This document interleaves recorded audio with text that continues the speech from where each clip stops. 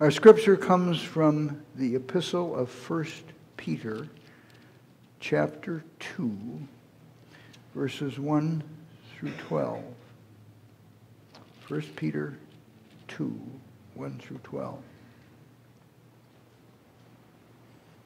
Therefore, putting aside all malice and all guile, and hypocrisy, and envy, and all slander, like newborn babes, long for the pure milk of the word, that by it you may grow. Grow, there's a key verb, in respect to salvation, if you have tasted the kindness of the Lord. And coming to him as to a living stone, rejected by men, but choice and precious in the sight of God, you also, as living stones, are being built up in a spiritual house for a holy priesthood, to offer up spiritual sacrifices acceptable to God through Jesus Christ. For this is contained in Scripture. Behold, I lay in Zion a choice stone, a precious cornerstone, and he who believes in him shall not be disappointed. This precious value, then, is for you who believe. But for those who disbelieve, the stone which the builders rejected, this became the very cornerstone and a stone of stumbling and a rock of offense. For they stumble because they are disobedient to the word, and to this doom they were also appointed.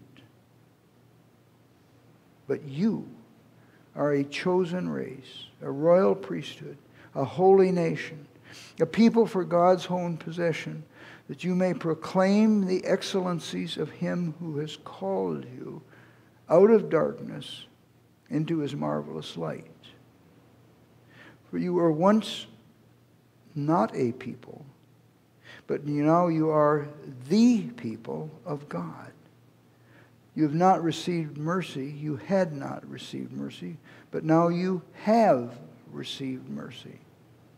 Beloved, I urge you, as aliens and strangers, to abstain from fleshly lusts, which wage war against the soul.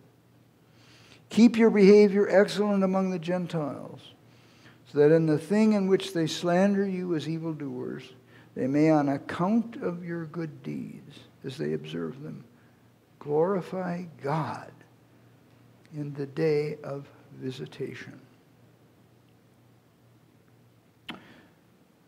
Brothers and sisters in Christ,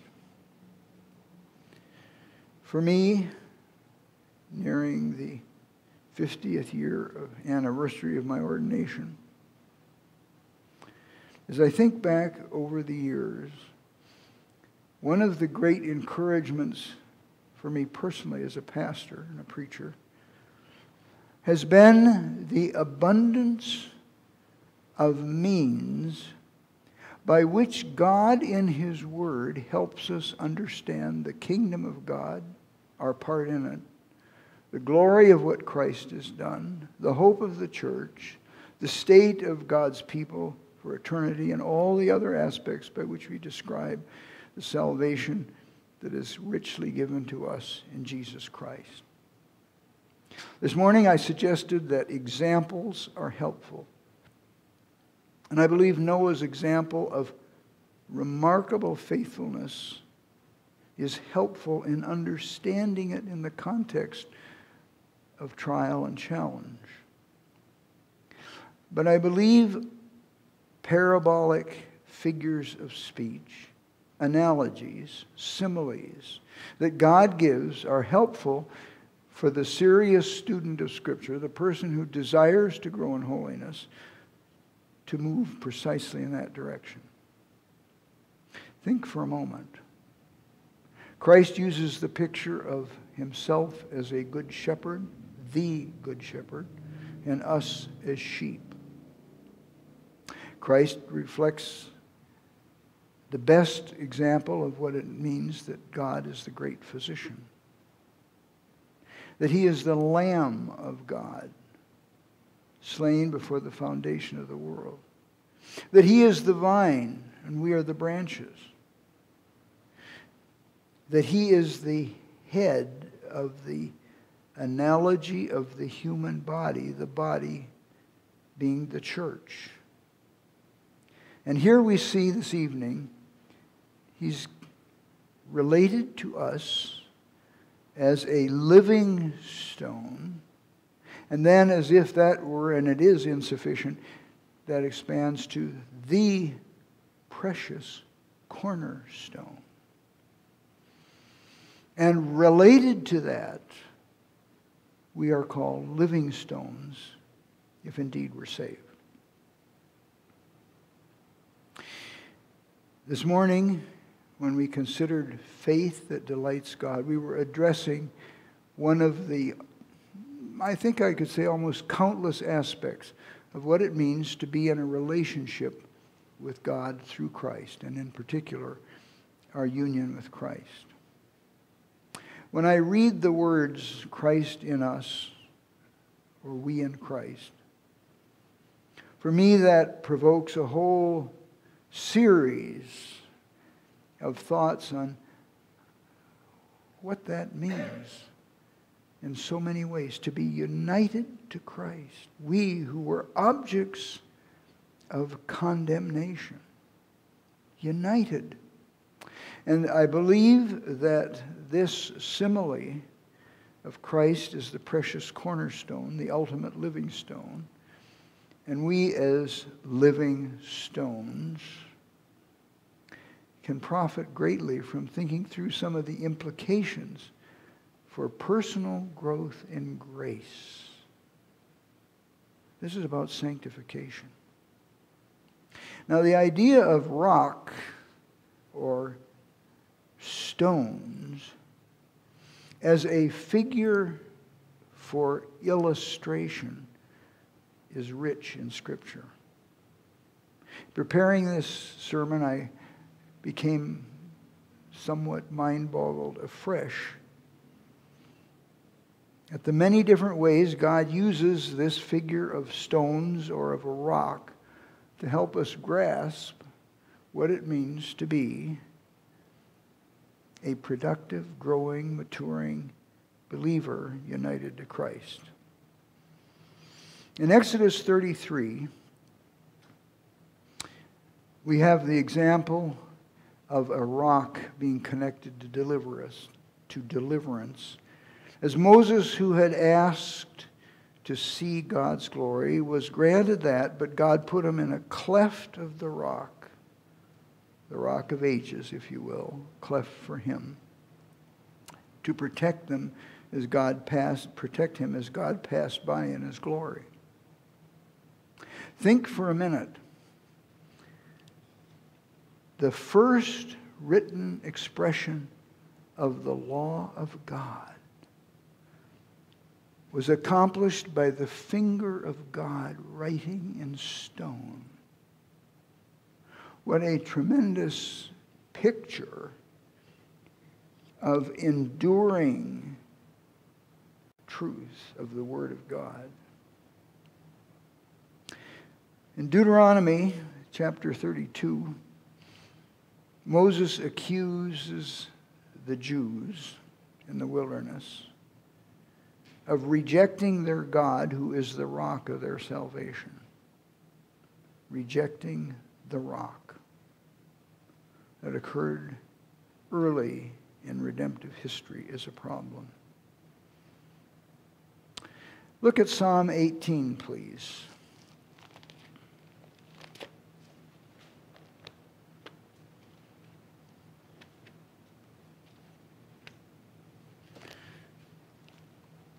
Psalm 18, beginning with verse 30.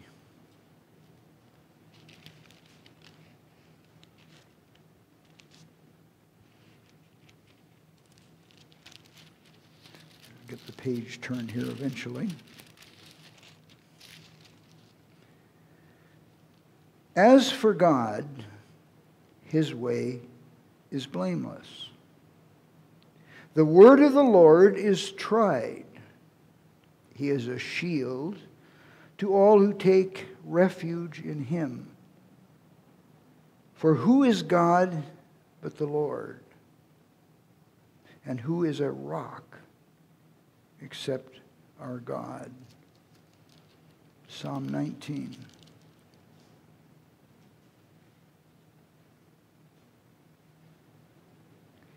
Verse 14.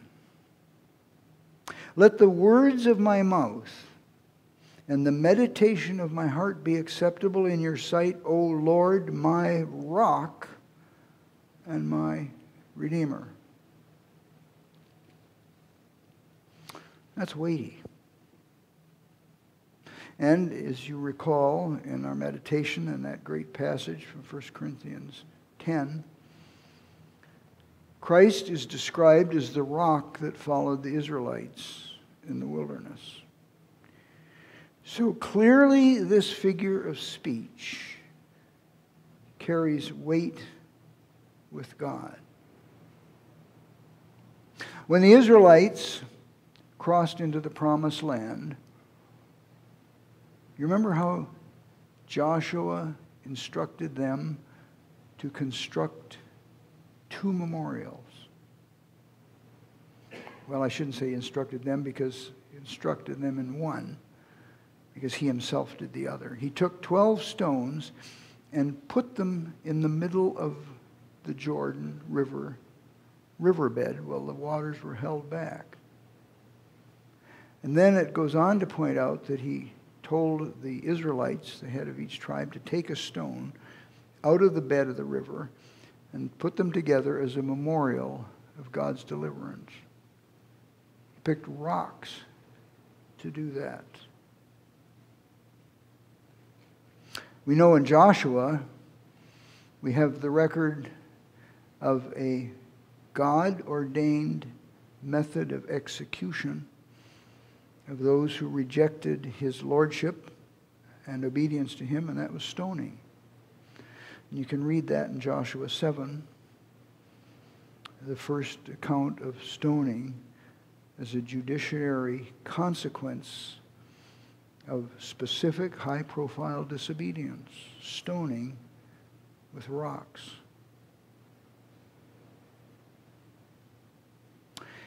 Isaiah 28. Let's turn there for a moment. We have a promise.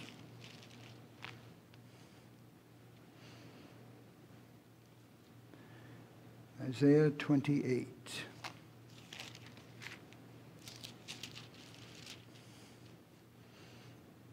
Verse 16. Therefore, thus says the Lord God, behold, I am laying in Zion a stone, a tested stone, a costly cornerstone for the foundation firmly placed. He who believes in it will not be disturbed. That's the passage, of course, that was quoted by Peter in the section we read in other places in the New Testament. It's one of the most quoted passages from the Old Testament. And then think for a moment of the Israelites in captivity. Nebuchadnezzar has a dream. The dream is about of a great image, the head of gold and upper body of silver and so on, down to feet of clay and iron mixed. And in that dream, a great stone is pried away from the mountain, comes down and crushes that idol into dust.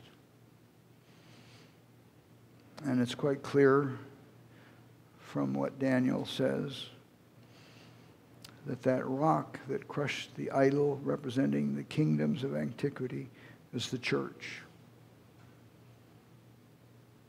of the Lord Jesus Christ.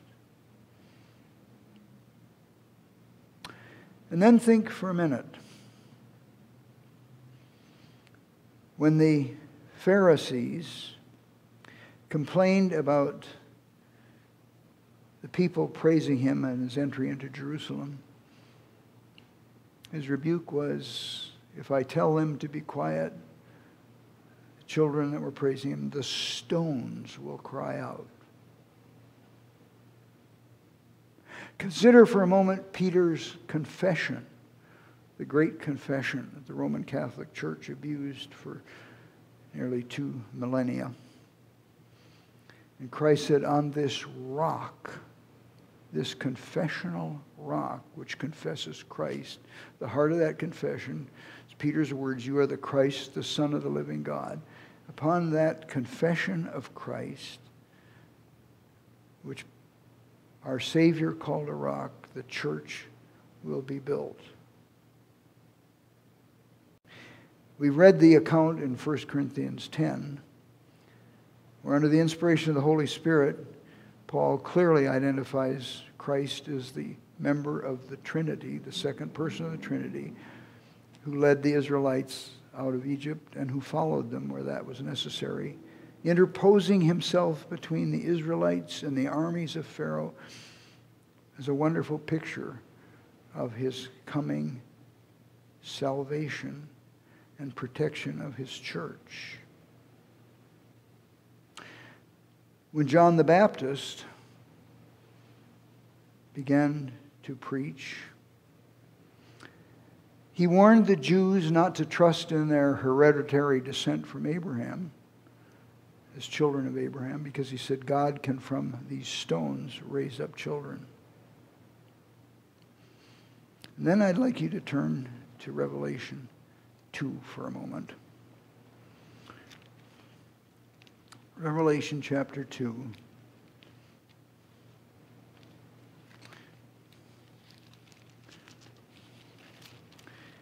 And verse 17.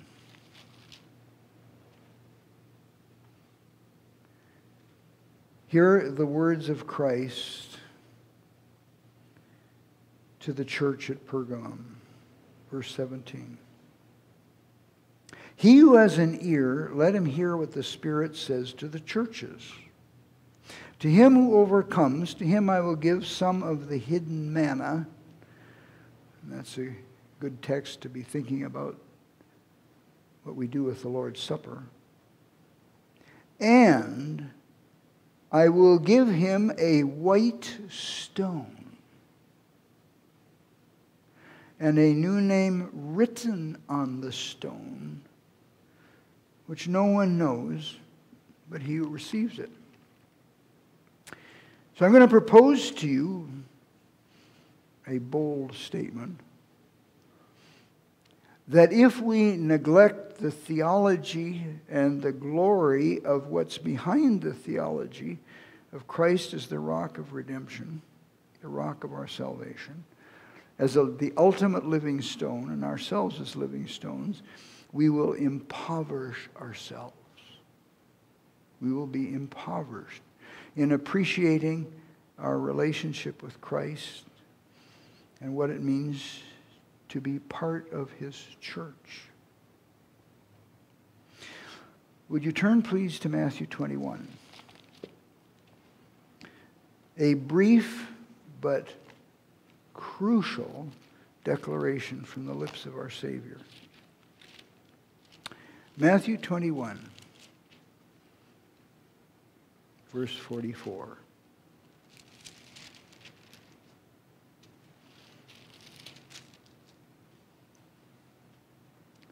I'm going to read verse 43 to set the stage for appreciating verse 44.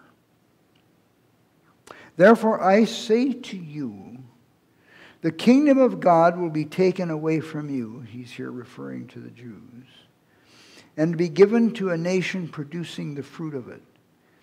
And he who falls on this stone will be broken to pieces. But on whomever it falls, it will scatter him like dust, like the great stone in Nebuchadnezzar's dream. And what is the text he was expositing? Why, this text concerning the rejected stone that's the precious cornerstone. You see that in verses 42 and 43. So what does it mean that if we fall on the stone, or he who falls on the stone will be broken, but he who is not broken that way will be scattered like dust?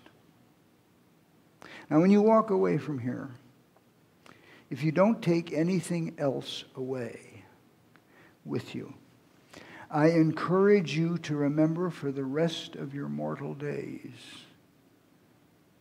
that every one of us, every one of you, has a relationship with the chief cornerstone that is either one of redemption or of judgment. Well, you may say, Pastor, where did you get that from the text? To come to Christ, we must have the brokenness of repentance and the awareness of our sin. If I do not understand the exceeding sinfulness of sin,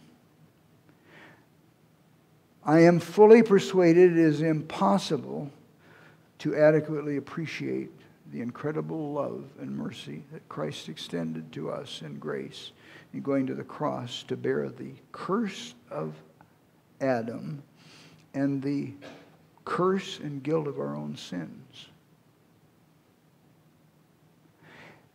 But if you are a person who is not willing to be broken spiritually, without which salvation is impossible, without repentance, there's no forgiveness of sin, without the brokenness of repentance, then what is in store for you is on the day of judgment to be crushed by the cornerstone.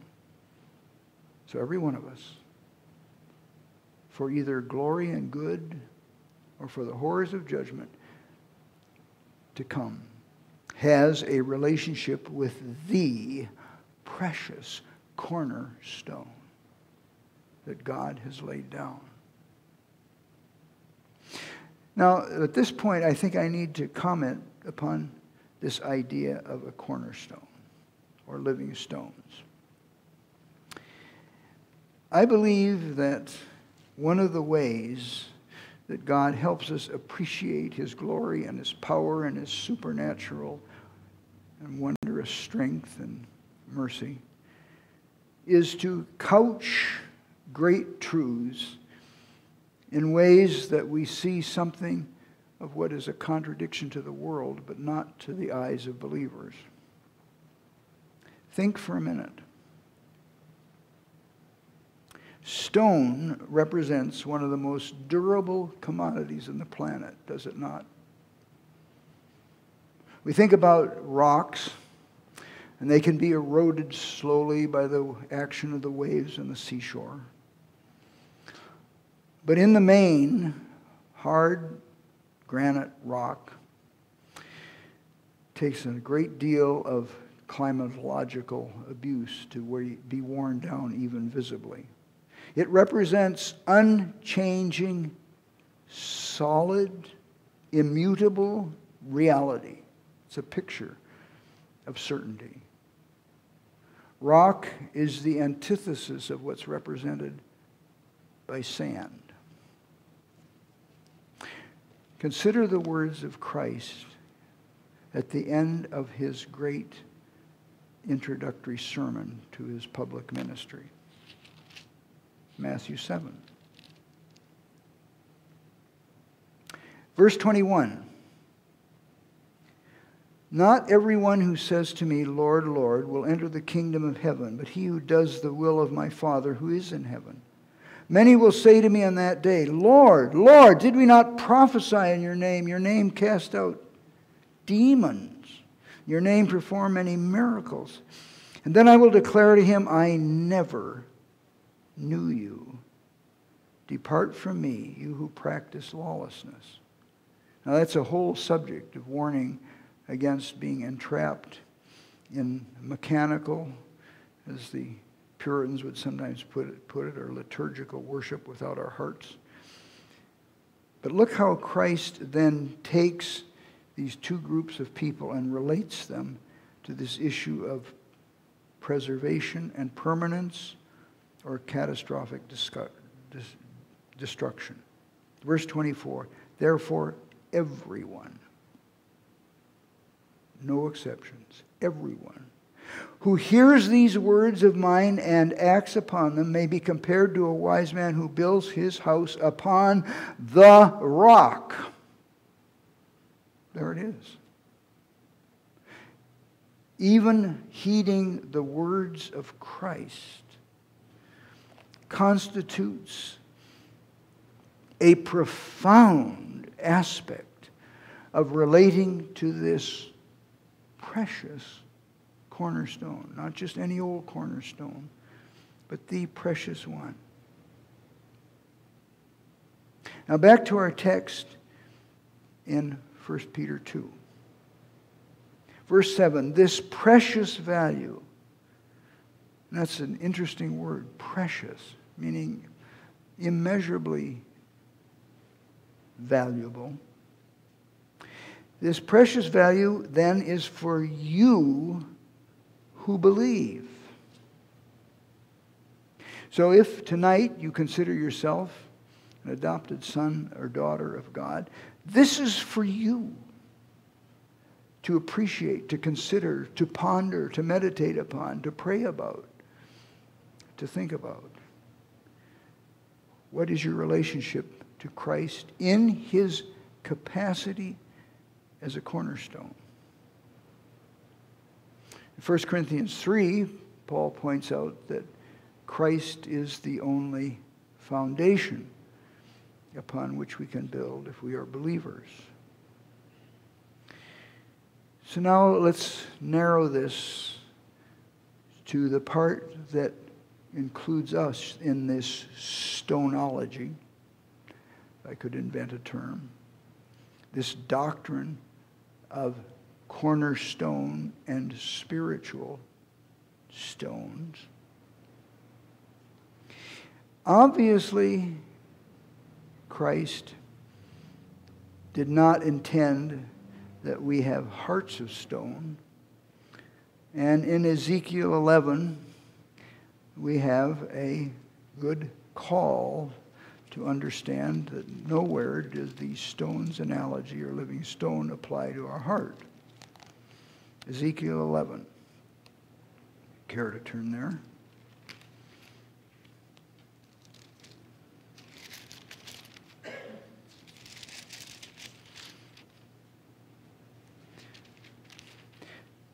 Ezekiel 11, beginning with verse 19. And I shall give them one heart, and shall put a new spirit within them. And I shall take the heart of stone out of their flesh and give them a heart of flesh, that they may walk in my statutes, keep my ordinances, and do this. Then they will be my people, and I shall be their gods. So we often speak of people having a stony heart, and that's not the kind of heart that we're to understand goes with being a living stone. And then there's another area that we need to be careful that we don't muddle this. And we find that in Mark chapter 13, if you care to turn there. Mark 13, the first two verses.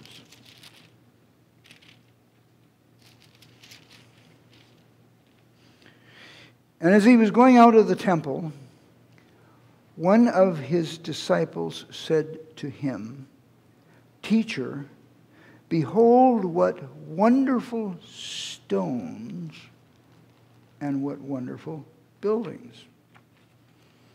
And Christ said to him, "Do you see these great buildings? Not one stone shall be left upon another, which will not be torn down." Now, if you're interested in this, issue of the great temple in Jerusalem, and the original one, and this was the one, of course, built by Herod, that one of the more remarkable aspects of the original temple and those that followed was the cutting of the great stones for the temple. It was accomplished at the rock quarry, so that there was not the sound of chisel or hammer at the building site. And so these were not stones such as perhaps in a country wall in New England in the 1700s, of rocks piled together. These were hewn stones in the temple. And Christ is clearly saying, don't think of the temple as that which is ultimate. It's going the way of all flesh. So the scripture is not talking about some kind of ultimate temple in the Jerusalem to signal the end or some such thing. Christ himself as the chief cornerstone came to enter into a relationship with his redeemed as living stones. So then I have to think a bit about what it means to be a cornerstone. Now, we don't use cornerstones much anymore. We put up buildings with steel girders and so on. But for most of human history, any building of consequence, unless it was a mud hut or a grass cover of some kind or something carelessly thrown together, any building of consequence always had a cornerstone. And the placement of that cornerstone was considered crucial. And it affected all the rest of the building. So if we think of Christ as the chief cornerstone in some careful way, we need to think of him as that to which we are measured, connected, related, and bound.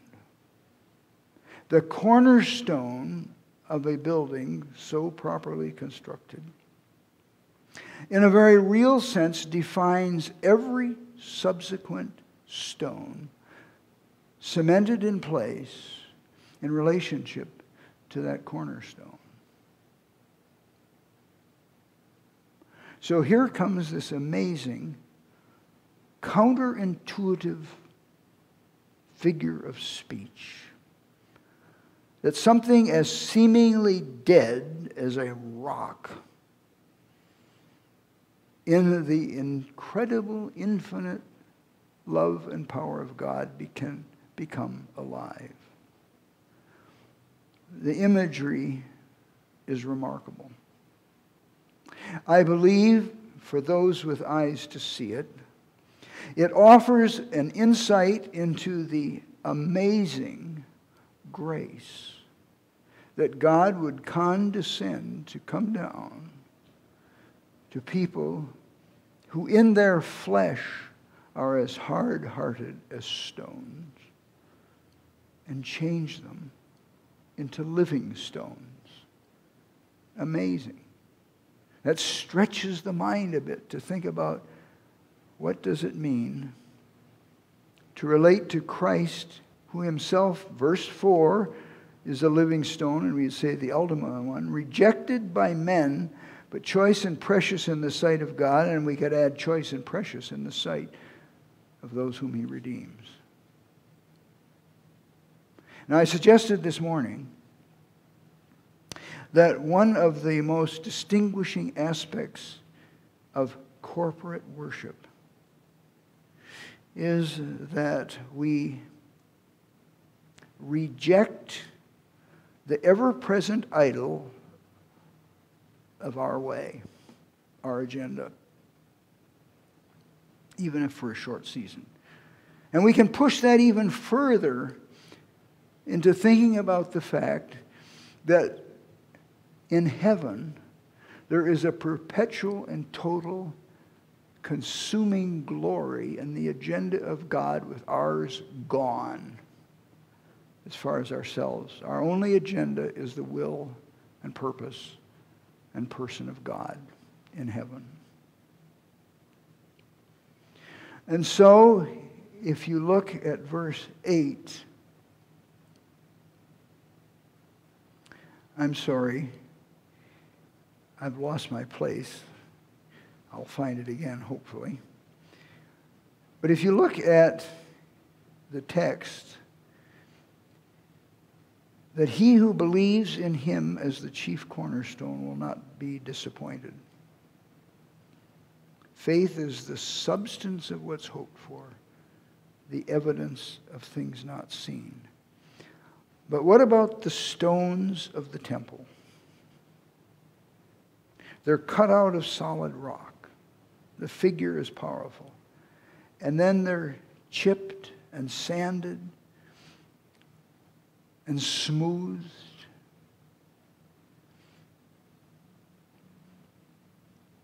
And reshaped until the chief builder is satisfied that they are fit to be laid, and the foundation of which the chief cornerstone is the defining feature of that holy structure.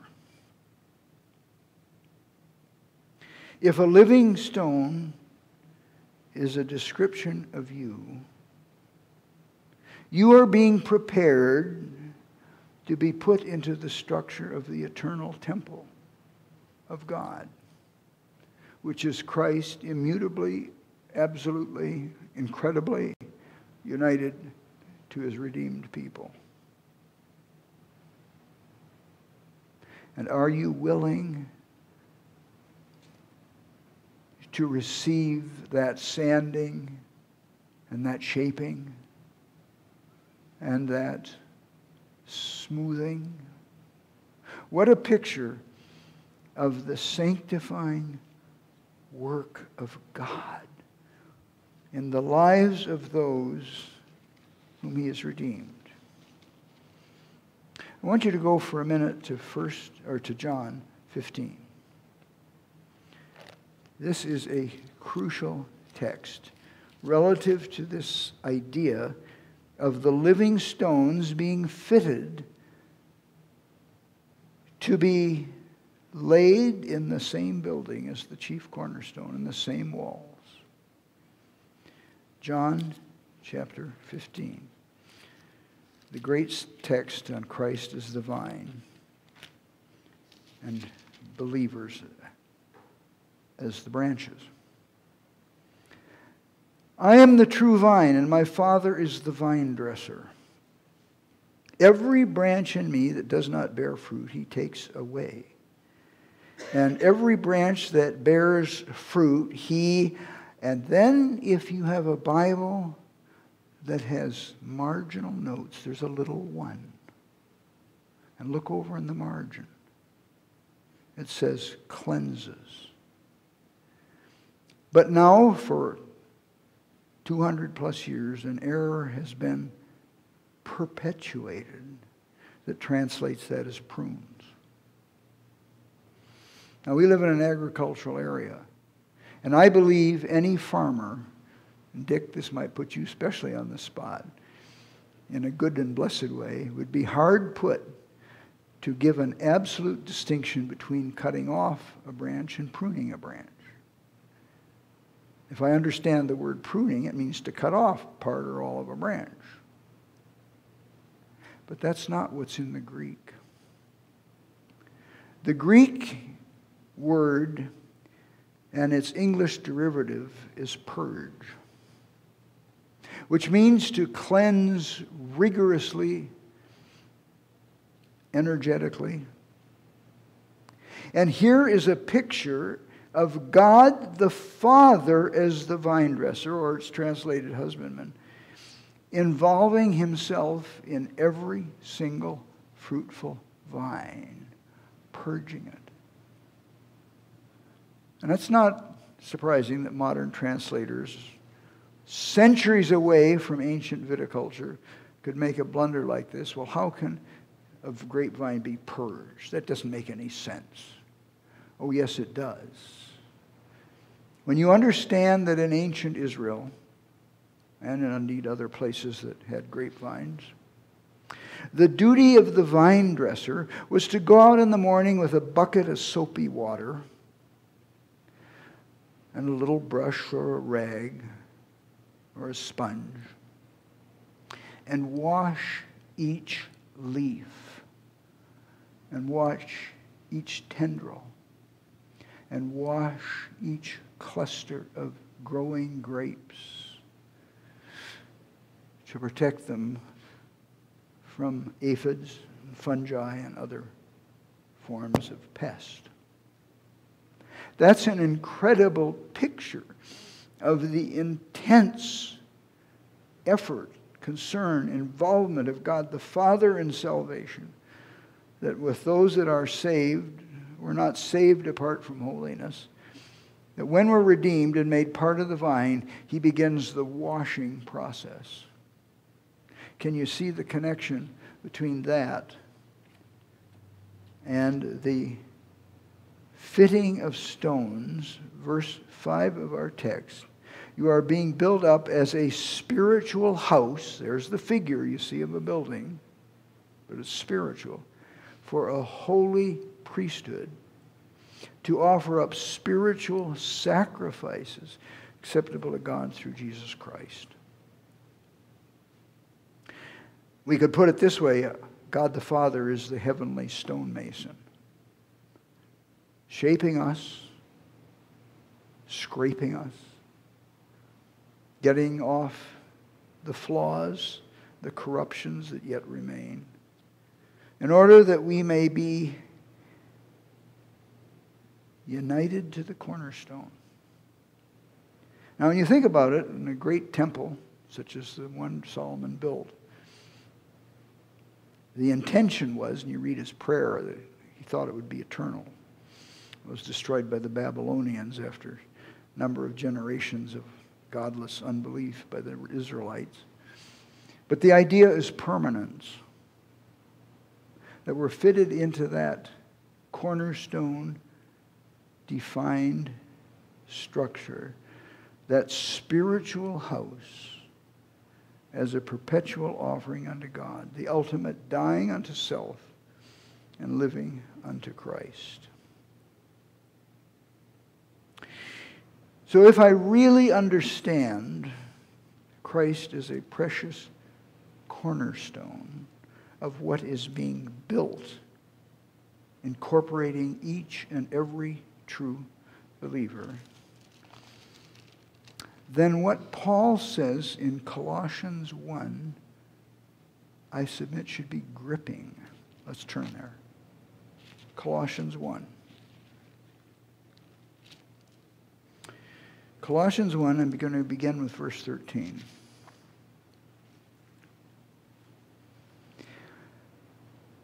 I love this verse. For it is God who is at work in you both to will and to work for, or to do, his good pleasure. I hope this morning's texts have given you a renewed desire to do God's good pleasure and to be pleasing to him.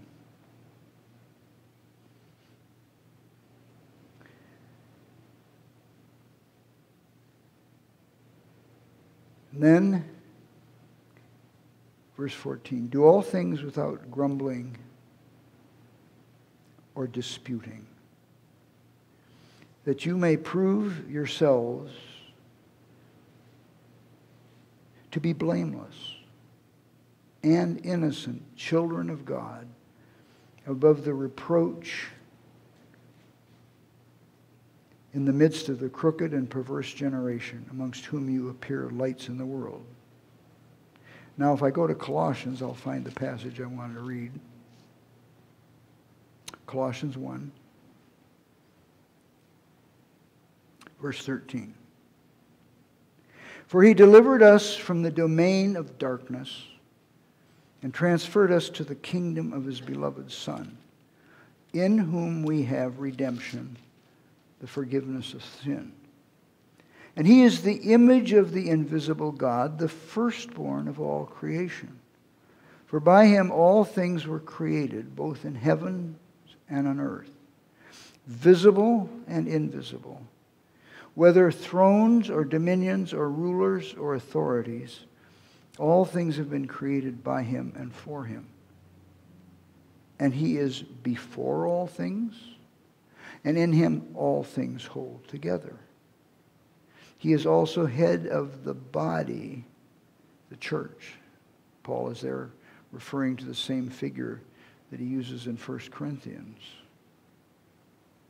And he is the beginning, the firstborn from the dead, so that in himself, that he himself might come to have, get this carefully now, first place in everything. Pastor, really? Come on, preacher, you can't mean that seriously. Oh, yes, I can. First place in our affections, absolutely. First place in our purpose of existing and living, absolutely.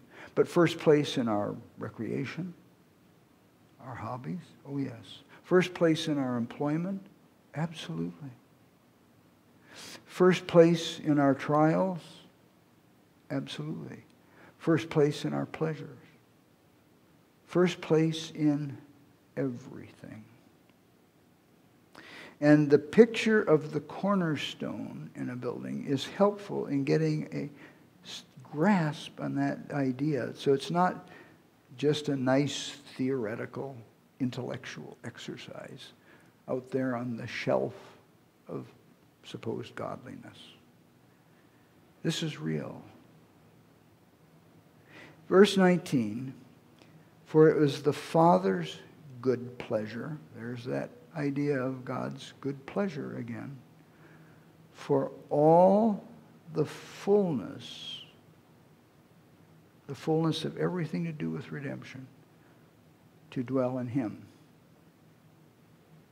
To put it another way, if we use our living stone analogy, that once we are transformed into a way that the world cannot understand, that's baffling for the world to think of us as living stones,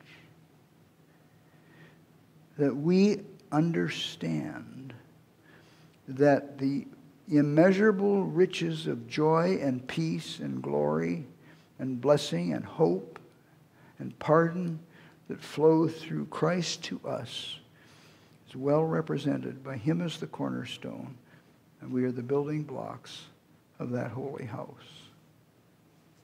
Look at Paul's words in Ephesians 4. I trust most of you know the text well. In Ephesians chapter 4. I'm not used to this new Bible. My other one is disintegrated to the place it's nearly unusable. And I'm not used to such thin pages, so I thank you for your forbearance. Ephesians 4. Verse 15. But speaking the truth in love, we are to grow up in all aspects into him who is the head, even Christ. And from the whole body, there's another one of these metaphors, the one Paul uses in Corinthians, being fitted and held together by that which every joint supplies, according to the proper working of each individual part, causes the growth of the body, the growth of the entity, the growth of the totality for the building up of itself in love. I think it's tremendous that in the Confession of Faith it says that under ordinary circumstances, salvation apart from the church is just not possible. Verse 20 of Colossians 1. And through him to reconcile all things to himself, having made peace through the blood of his cross. Through him, I say, whether things on earth or things in heaven, to reconcile all things to himself. Well, fellow living stones, what's your daily connection to the chief cornerstone? Is he precious? If you're a living stone, that's an inseparable part of being connected to the greatest and ultimate living stone of all, Jesus Christ, the precious cornerstone. I'd like to close by reading again those two verses, 4 through 5 of 1 Peter chapter 2. And coming to him as a living stone, rejected by men, the world rejects him. We know that. Part of the cost is being willing to be hated by the world, but coming to him as one who is precious in the sight of God. You also, as living stones, are being built up as a spiritual house for a holy priesthood. Pursue holiness, without which no man shall see the Lord. To offer up spiritual sacrifices acceptable to God through Jesus Christ. Amen. Father in heaven, we admit to you that it is easy to overlook or count as common and therefore unholy the incredible blessing of being regarded by you and your Son, our Savior, as living stones, inseparably connected to Jesus Christ forever as the precious cornerstone. Will you give us hearts much inclined to praise you for that remarkable picture of your sanctification and engaging us as part of the body of Christ into a perfect unity that in heaven alone we shall see its perfect fulfillment. Lord, we ask you now to give us a great sense of joy and of wonder that we, creatures of Adam, could be living stones cemented to Jesus Christ, the great cornerstone. We pray in his name. Amen.